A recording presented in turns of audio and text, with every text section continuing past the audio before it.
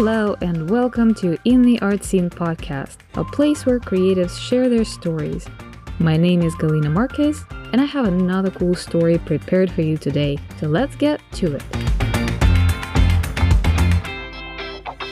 Hello and welcome to In the Art Scene podcast.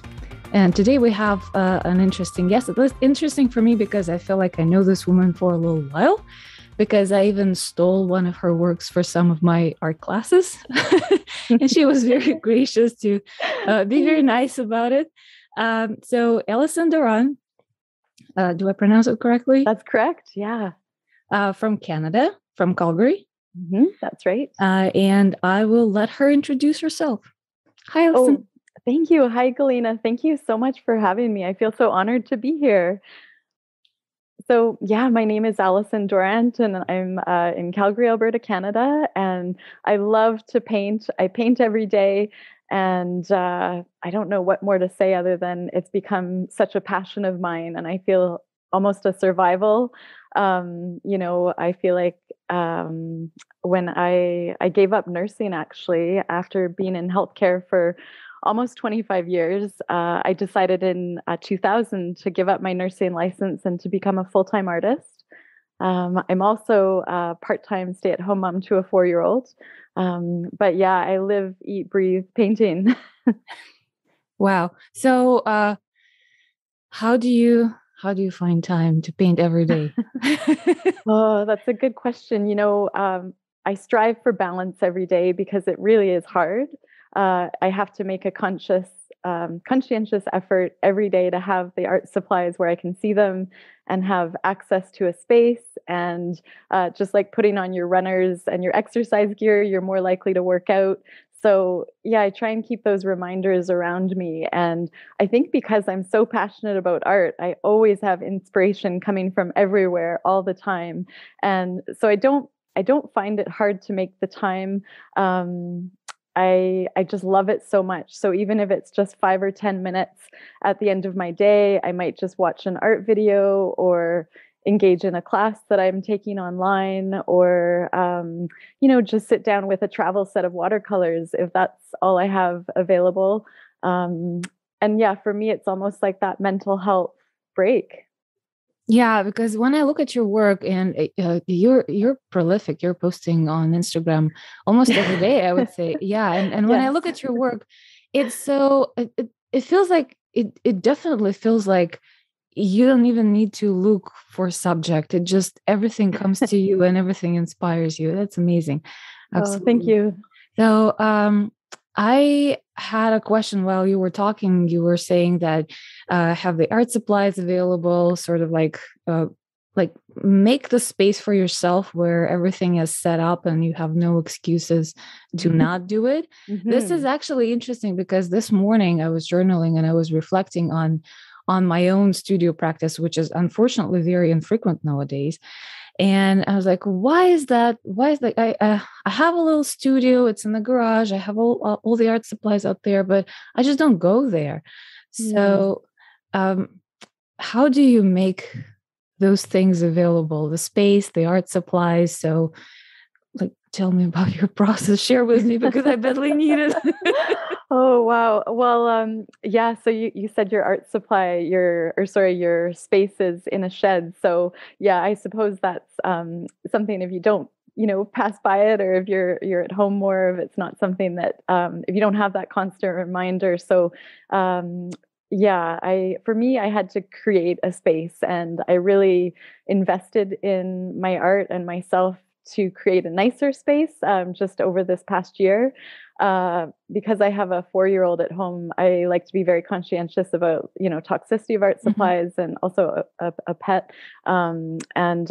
So yeah, I did at many times, when my son was younger, he would nap for a couple hours during the day, and I would quickly run and grab as many supplies as I could and get them out on the table and get out all these ideas. And then I would try and predict when he was going to wake up and, move them into, a box or a side place. But yeah, I invested in a space because you ideally need to create a space for yourself, even if it's really small, just a corner of the house, something you see all the time. I love the idea of an art shed. I think that's really neat. For me, though, I do need to see it. And after I was just thinking, after I work on a piece, at least when I first started painting, I would do the first, just layer or the first practice or art journal page. And then I would put it up in a place where in the evenings when I was watching TV with my husband or winding down, I could look at it. And I think, it's funny. I'd be watching TV and he's like, "Oh, you're thinking about your painting. I can tell, or I can see you looking at your page." And I slowly started to surround myself with my art, and it was a practice of, hey, did I, what do I love about this piece? What would I do differently? What do I want to work on tomorrow? So, it's not like I would just create a whole piece as I sat down. I would just create layers and something that spoke to me in the moment. So even if it was that 5 minutes of a travel set of watercolors, getting it out and getting down some color I liked, that might be what I would put up on the fireplace in the evening and look at. And then the next day I would kind of know, oh, I love this color. I'm going to use more of it. Or I really want to try doing an illustration or a word on top. And I just didn't hold back. And I didn't, I, whenever I have an idea, I do it. I don't overthink it. And that took a lot of practice. Well, probably yeah, that's for sure. Not overthinking something does take a lot of practice. Yes. Yeah. And you said that you were a nurse for almost 25 years, did you study art before that, or you just picked it up yourself and do as you feel?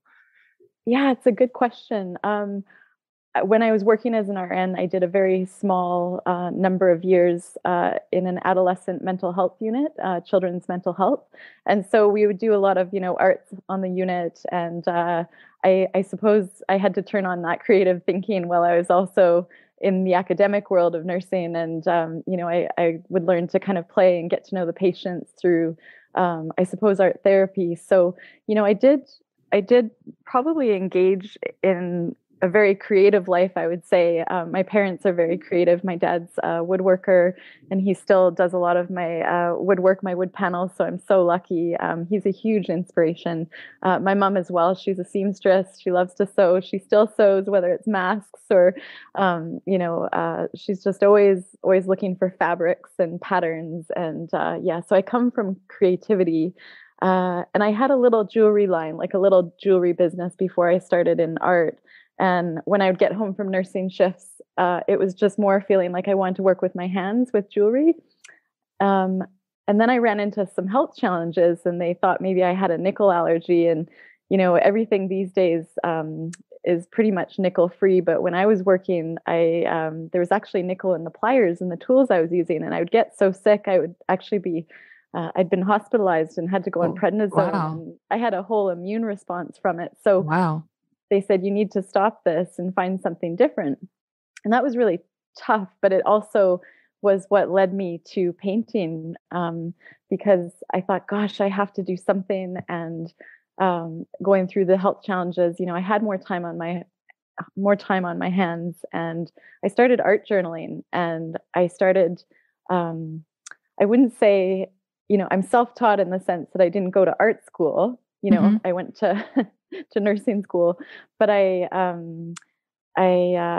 just love classes. So, I've taken so many artist classes. I've been really grateful to have been able to invest in, a class here and there. And like I said, in the evening, if I'm too tired to paint, sometimes I would just put on a video or a YouTube video on art journaling. And I always go off subject because I get so excited. But yeah, I just, art journaling is what started it. And I think I was journaling both for my own mental health.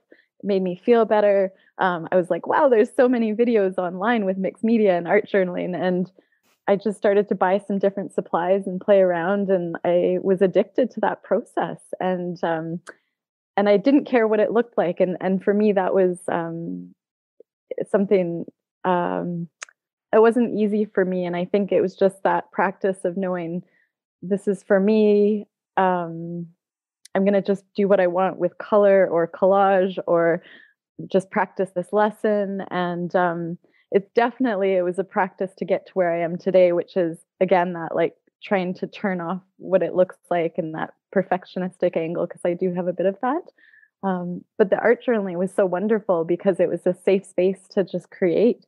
And I never liked writing or journaling. I know the benefits of that for mental health, but it became just art journaling and then eventually selling my art. So it boomed from this hobby to this full-time business. And, I think I call it lockdown luck in 2020.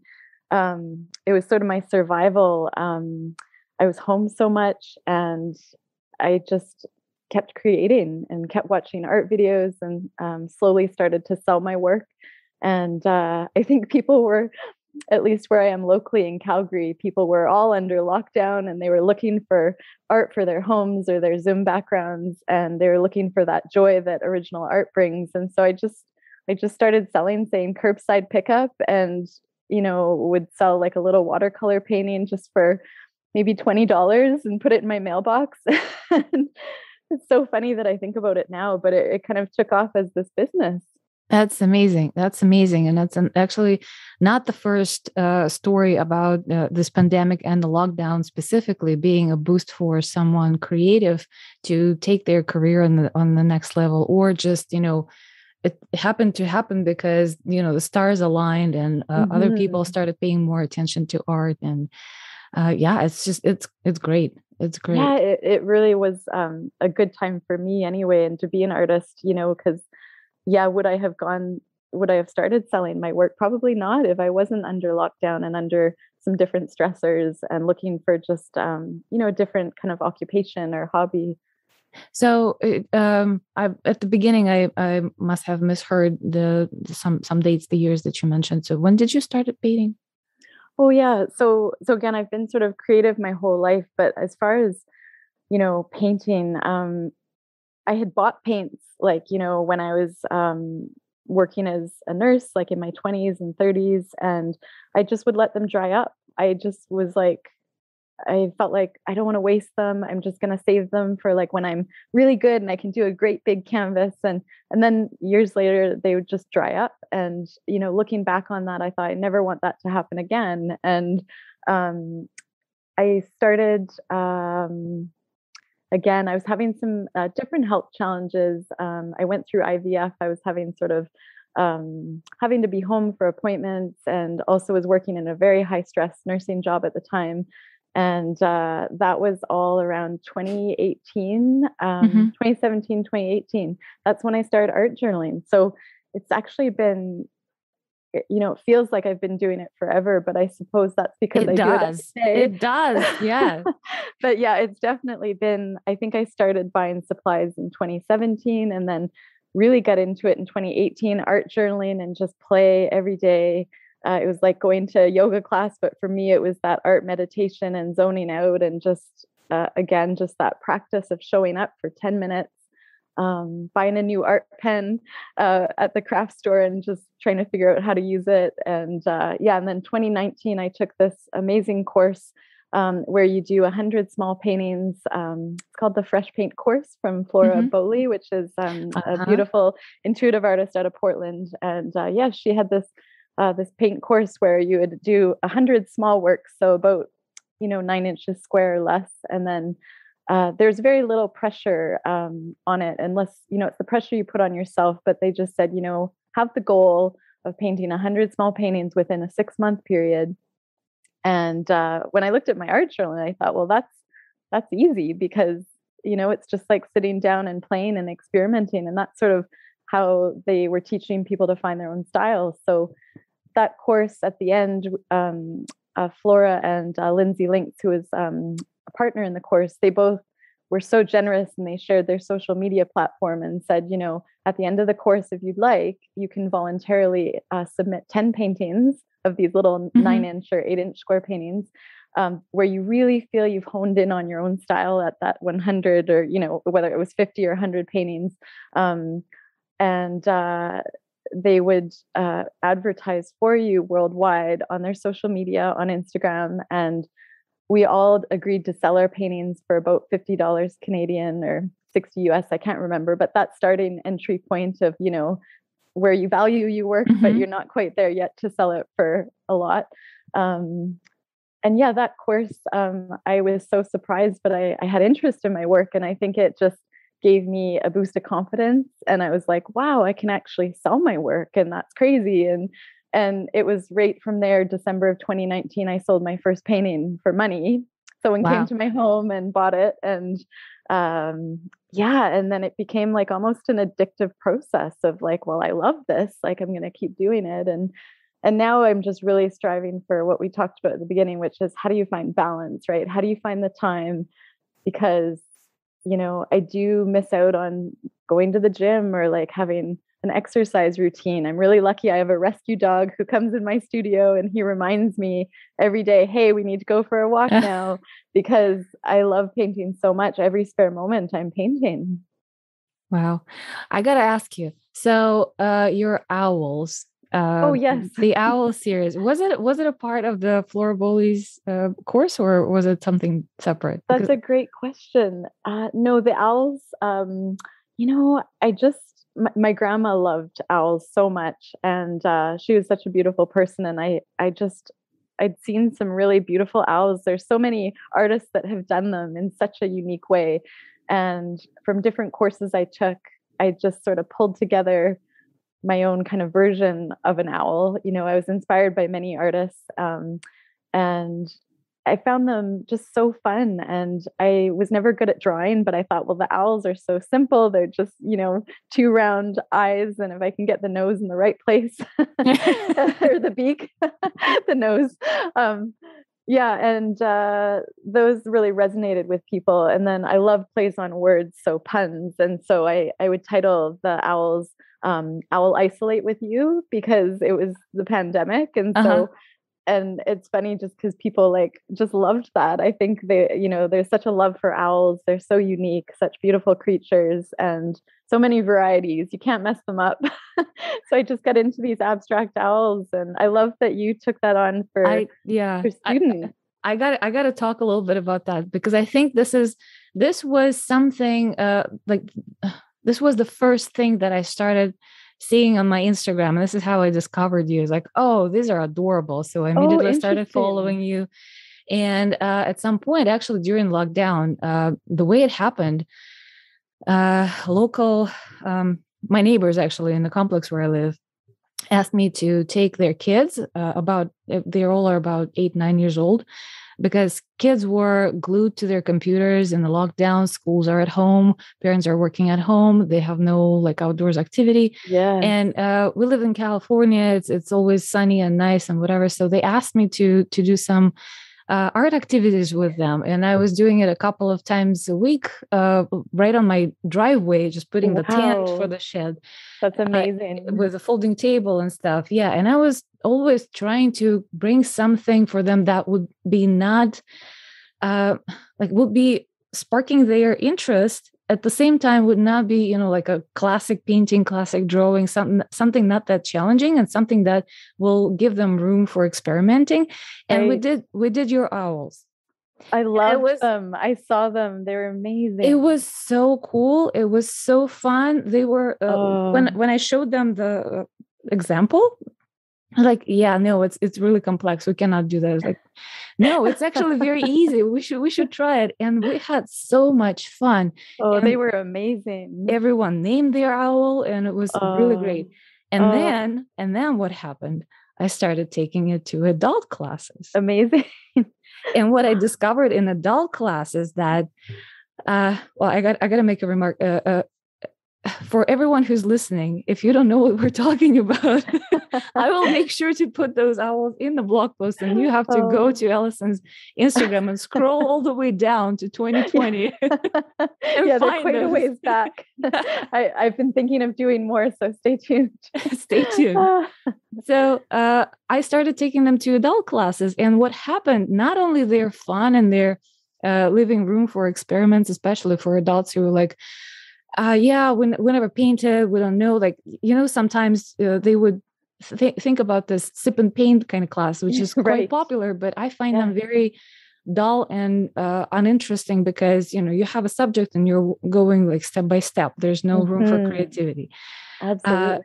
in this situation, I was able to get them to the place where they would actually access their creativity and experiment, Oh, and amazing. at the same time teaching them how to mix their own colors. I would always bring only primary colors and black and white, and we would mix all the colors for the Oh, owl wow. in the class. I would show them that. I would give them a little bit of a theory about how to combine the classes, warms with warms, cools with cools, and so a little bit of education, a little bit of Wonderful. experiment, and a little bit of play, mixing out different colors, and that was so great. Wow. And I'm, sometimes I feel a little bit embarrassed that it's not like my subject. Oh no, gosh, no.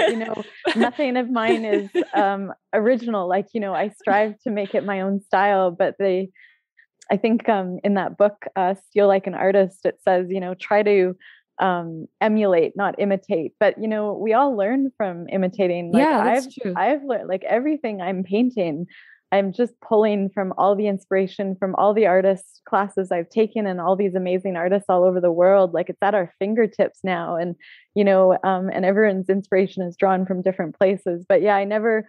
It took me a while to really feel like I could call a style my own, because I'm like, well, technically, like, I everything I practice was looking off of something else. But yeah, it's just I think that's why I paint every day. It's because the more I paint, the more it becomes my own. And so I feel that's just so exciting, because I deep down I know it's my own, because I've worked so hard just to sit down and just pull it out of my head.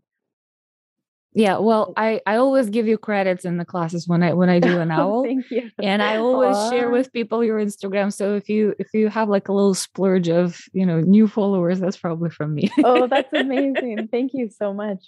I love what you did about just taking it to a level of teaching adults and teaching a little bit of color theory, because, it just, when I first started, I didn't have that base, and I thought I had to go buy, like, if I saw a beautiful color, I thought I had to go buy the color, even if it was dollar store, Mhm. brand. I didn't know how to mix. And so, I kind of stumbled on how to do color theory, and recently I've obviously learned more about it in classes. But yeah, it's just, I think, wow, I could have saved a lot of money in, like, time if I'd known just buy red, yellow, and blue. Yeah, And I don't remember learning that in elementary school. And wow, like, just, yeah, as an adult, we really need to go back to that play and that experimentation, and just knowing that yeah, I feel like anyone can be an artist, anyone can sell their art now. It's just showing up and practicing and taking off that judgmental voice, that hat that we all wear. yeah, I agree. I totally agree. Let's take a short coffee break. Are you enjoying this episode? If you do, would you buy me a coffee? I would really appreciate it. The link is in the show notes and on our website, intheartscene.com. Thank you for your support.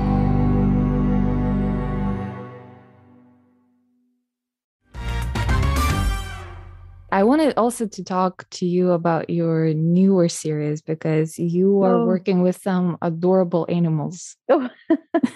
Yes, right now I'm on a bit of a kick. I've been on a cow kick for at least a year, maybe 2 years, and yeah, a llama kick. And I've never been very good at birds, but I'd like Except to get for into more owls. birds. Oh, about owls, yes. Yeah. So yeah, the animals, they're so much fun. Yeah, so it's not a very original title. I called it Flowers and Farm Friends, because I just love flowers. I love farm animals. I love the combination.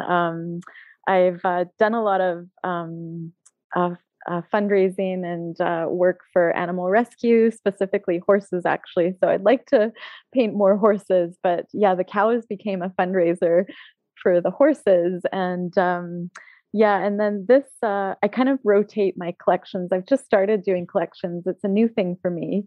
And I'm trying to up my game professionally because instead of just selling a painting every day off Instagram or once a week or once a month, there is something that shows sort of a professional element when you call it a collection and when you tell the meaning of your collection, the story behind it. And that's something that I really have to work at. It doesn't come naturally. Like I paint and I have the paintings and I have a lot of the farm animals or the flowers, but I've been so used to just painting and selling or painting and listing that I'm really trying to restrain myself now. And that's been a challenge because I'll finish a painting and I just want to share it and list it. And even if it's not bought for, several months or a year, it's just for me, I get that excitement where I'm trying to rein myself in and feel like, I know the audience likes that,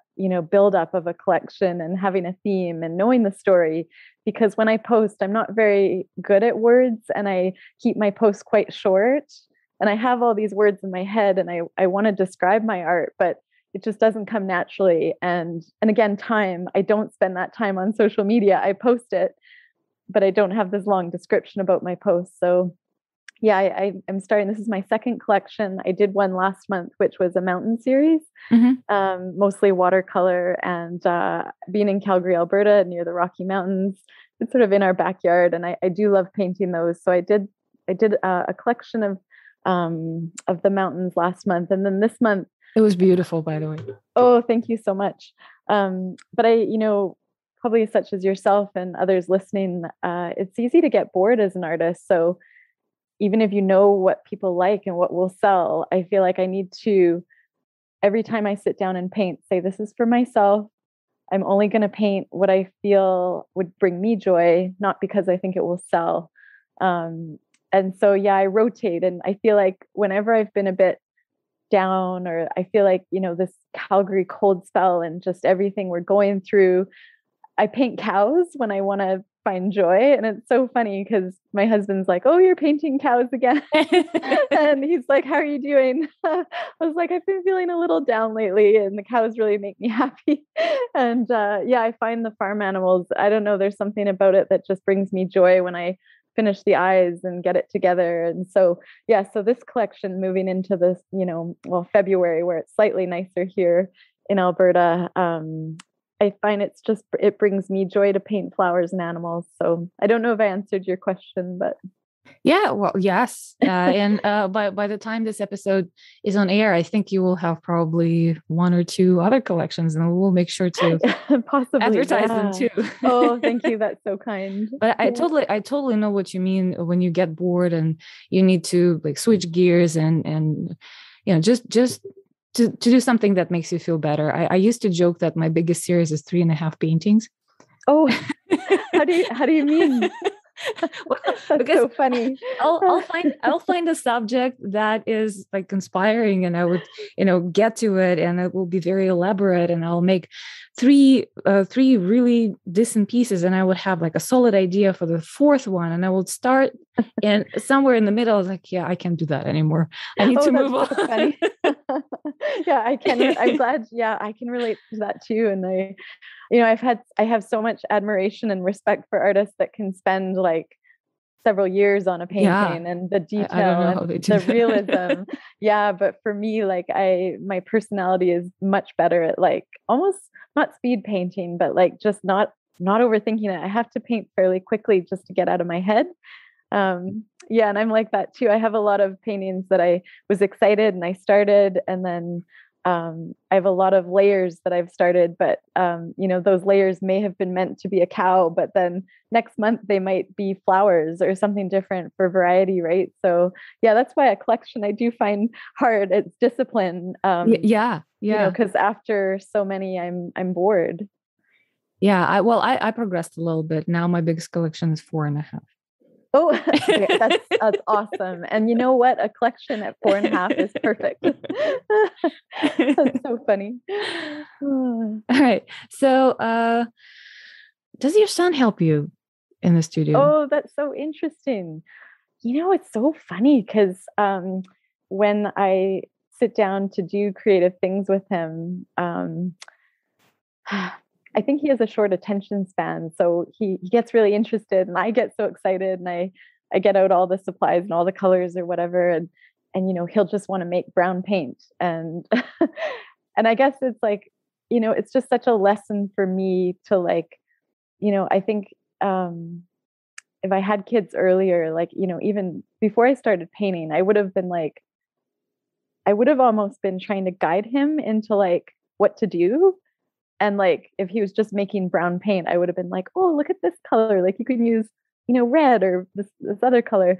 But yeah, he's teaching me so many lessons about myself, and that when I sit down and paint or create with him, if he's happy just painting with brown paint, like that is great. And he might just spend a few minutes on it when I'm like, oh, well, we just got out all these supplies and I was hoping to spend like half an hour at this. And yeah, but I'm trying to learn that like I want him to just love what he's doing in the moment and not feel pressured, and just to love it and go with his instinct. And so it's been a lesson for me not to get involved in like if he's doing something, I don't know, using the brush for something else.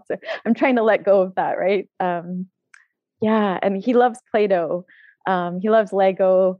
And I love like just that inspiration that, translates to different activities. I really credit his preschool teacher he's had up until now, because I think, when he's at school, he's proud. He calls his mom an artist, and that's so nice. And all the kids in the neighborhood are like, oh, there's, she's a real artist. And it makes me like, just kind of like, wow, I can't believe like I'm hearing that right now, because I never thought I'd be called a real artist, but like this it's is so a compliment sweet from little kids. But yeah, he gets so much joy from it when he's with a group of kids, that when he comes home and I try to get out, the art supplies, he's not interested with me. And I think that's because he likes the company. He likes the social part of the activities. So my husband's always like, it's not that he doesn't like painting with you. He's that age. They see the other kids doing it and they want to get into it. But when it's with me, there's just too many other things he could be doing. And yeah. And he's 4, right? He's just turned 4. Yeah. Yeah, well, definitely it's different dynamics with children than with adults. And I have like the youngest student I have had probably was 6, and she was in the group of 8-year-olds. And I actually, when I did that, little kind of art camp with my neighborhood children, I was terrified at first, because I never worked with children before. Yeah. I have no. Like with adults, you can create a voice of reason, right? So right. You can explain to them how things work. You can, give them some encouragement, and they have enough self-awareness to, even if they judge themselves, you can talk them out of it somehow, and, encourage them to do, experiments and stuff. Yeah. With children, I had no idea what would be their attention span, if what they like, because, painting, it's like it's sitting, concentrating, painting, right? Mm-hmm. And that should be kind of a fun activity for them. So the first couple of classes, I was really, really terrified. Then I started bringing different materials. We were doing like imprints of leaves and flowers and finger painting and other stuff, and then your owl was like a jewel in a crown. Oh, that's so nice. Yeah. And then I learned the hard way, because I did a very big group class online for adults, and they asked me if they can bring children, and they chose owl to be a subject. And I said, well, I did it with children before, but I mean, not going to be a problem, please. And children just got bored. Interesting. Yes. They couldn't, because with adults, I would, explain to them when we were mixing color. We did mix colors with children too, but I wasn't boring them with the color theory and all that stuff. And adults really take their time to cover the background with stuff or make sure that Right. their circles are correct. Children Yeah. just need to go boom, boom, boom, boom fast. Yes. So within like 15 minutes, all the children disappeared from the class. Oh, that's so funny. That's just like my son. He fit in well. It was Yeah, really so funny. isn't that interesting? Like you, I've always found it harder to teach kids and adolescents too, just because I want them to like me. I'm like a people pleaser, and I'm like, I can't tell what they're thinking, these teenagers. But yeah, it's funny how you learn so much when you work with different age Yeah. groups. And Yeah. art is such an amazing tool to learn more about yourself and who you're with. Do you teach? In terms of art, Mm-hmm. yeah, I asked that because my nursing background was more education, but yeah, with art, I do teach and I have taught. So in 2018, let me just think, 2017 and 2018, I wanted to share this passion I had found, and so sort of similar to what you did is rounding up neighbors that whether young people, adults that had interest. I started a meetup group, which it was called Meetup Calgary, and I just called it Art for Your Heart. And I like plays on words, so yeah, I always would capitalize the art in the word heart. And I just set up this meetup group, and I had so many supplies that I had bought. I thought I'll just bring them to the local libraries. It's a free space.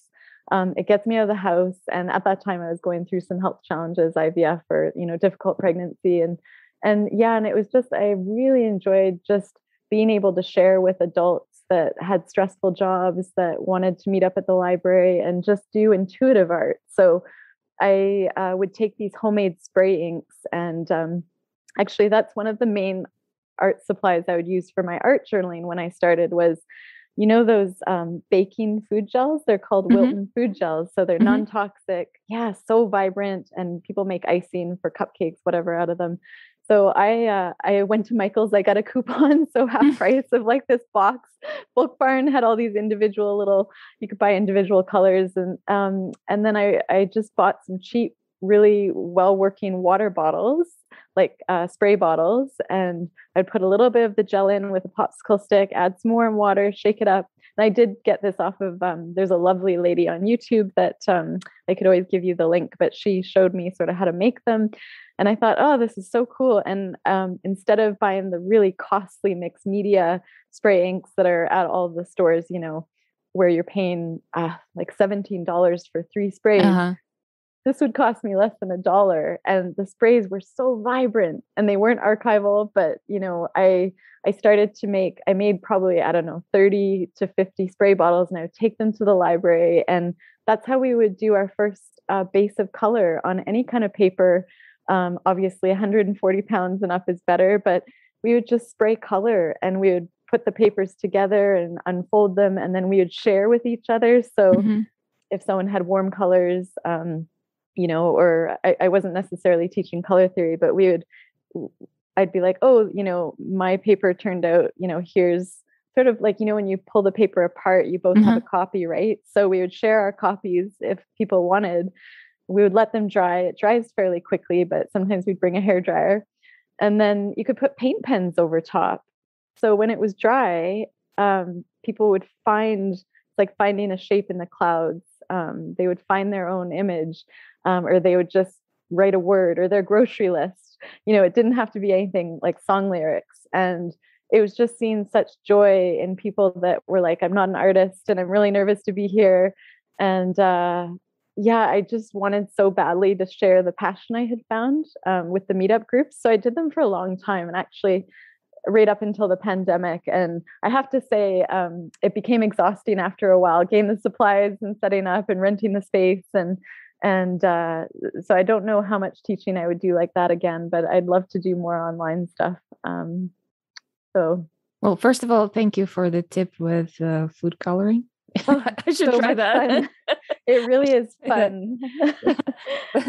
But yeah, I totally get it though, because getting something, getting a whole group of people organized and supply all the art supplies and everything, it is it's a labor. It Yeah. is. And especially if you Yeah. were doing it during pregnancy. Yeah, and I was doing it for free, And or I would yes, say and you were just doing like it for free. $5 just to cover supplies or whatever. And so, yeah, it's funny. Eventually, my husband would say to me, he's a really good sounding board. He's like, I know you love sharing your passion, but he's like, it is pretty exhausting for you to carry it, just physically carrying everything in. And if the library was not open on time Mm-hmm. or if there's an issue with the space, yeah, again, it was finding that, what's gonna not remove this passion from me, like how am I going to hold on to this passion while finding how to share it. Yeah. So when I decided to start teaching, it was kind of uh, uh, it was scary. But what I It is did, scary. yeah, I signed up with Michael's. Oh yes, I had done that Yeah. briefly. Yeah, I've heard that there's a very different Canadian versus US. You're in California, right? Yeah. Yeah, but for us it was, yeah, we had challenges just because we were in Canada, so it was being run out of the States. So, again, if the room was booked and I had an issue, there was no one that could help because yeah, it was very complicated. So yeah, I'd love to hear your experience on that because I Well, think that's a brilliant idea. it's not quite straightforward in the US as well. I'm just lucky that I have Michael's right 10 minutes away from my house.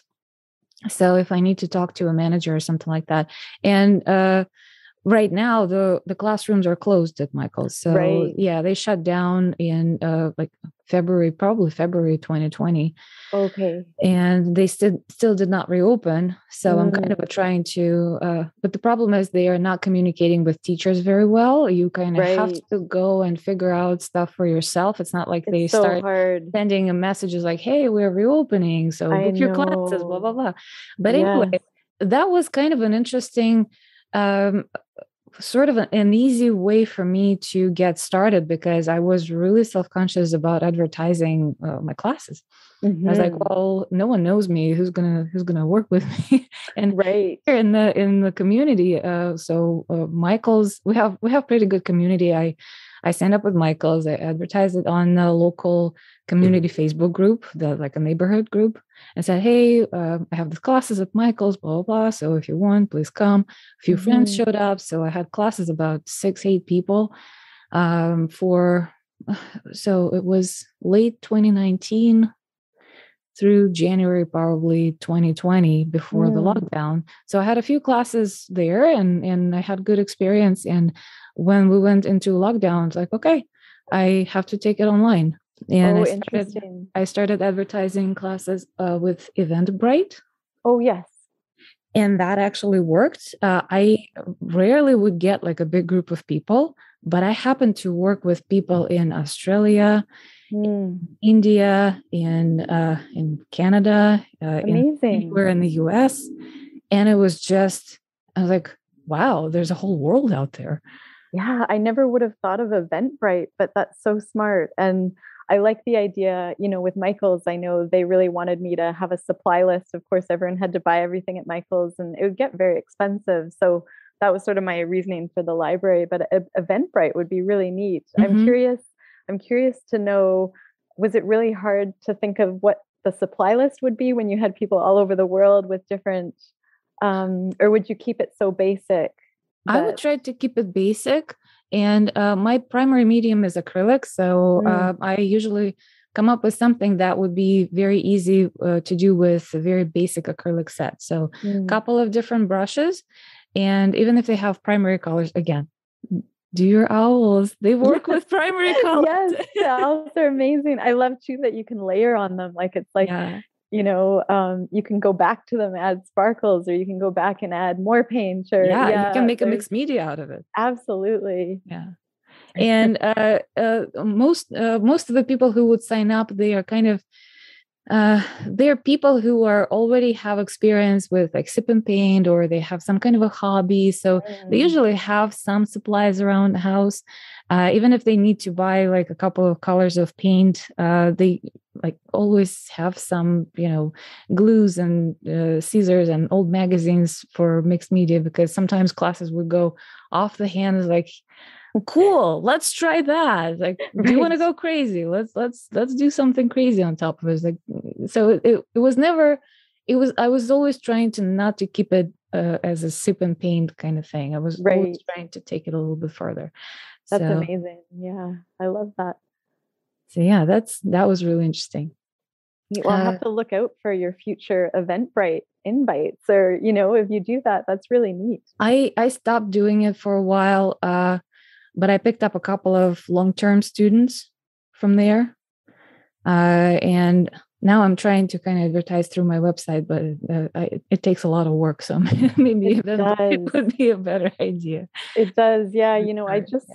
I just created a Vimeo channel, and I was learning how to embed videos on my personal website. But yeah, it really is exhausting learning all of the ins and outs, whether it's social media or these, we have so many, we have so much technology accessible, but I'd rather paint. So I really struggle. I sit down and I'm like, I'll spend 10 minutes trying to figure out how to embed a video. And then I'm like, I'd rather paint. So, yeah, that's, I hope to eventually have more teaching online somehow as well, but yeah, need to explore those options.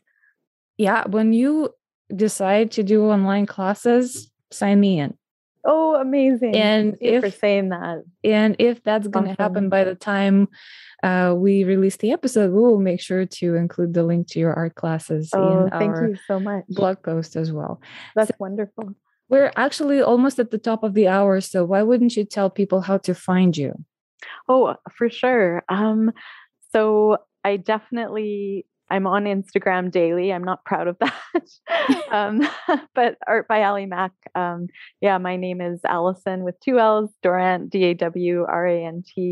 So that's the best way to kind of see what I'm up to every day. And then eventually I want to do less social media. So I've set up my own website at artbyalimac.com. And I have a print website. So I do a lot of prints, canvas and giclée prints of my work. And that's artmagic.ca. And Artmagic is spelled with a C, not a K. So yeah, that's the best way to find me. All right. Well, and we will make sure to include all the links in the show notes and the adjacent blog post that comes along with this episode. Oh, that's so kind. Thank you. Thank you so much for being with me today. Thank you. I'm so happy. I was ever since your owls, I was thinking about, okay, I got to connect to that woman. And when I started doing a podcast, it seemed like your art practice started booming, and I was like, okay, she's probably busy. She's not going to talk to me at all. No, I'm so honored. I'm so honored. So I'll isolate with you, or I'll do a podcast with you any day. Okay, let's do it again then. Yeah. Well, and I am so incredibly grateful for you to be so nice about me stealing your work from my classes. No, like I said, my inspiration is pulled from other artists. And I feel it's so neat how everybody has created their own owls. And I love that you've offered that to people and bringing people joy through that. So thank you for all that you do and just inspiring everybody through your podcast and your social media. Well, back at you. Thank you for inspiring everybody. Okay. Thanks. We'll follow each other's creative journeys. And absolutely. And we will have you back on the podcast. Thank you so much, Galina. Thank you, Allison. Okay. And you have a great day. And I will see you next time in the art scene. It has been another episode of In the Art Scene podcast. If you liked today's conversation, please give us a good review on Apple. And go listen to other great stories. Check out our website intheartscene.com or follow us on Instagram at intheartscene for more content. If you are a creative and you want to share your story, shoot us a message from the website or DM us on Instagram. Look forward to seeing you next time in the art scene.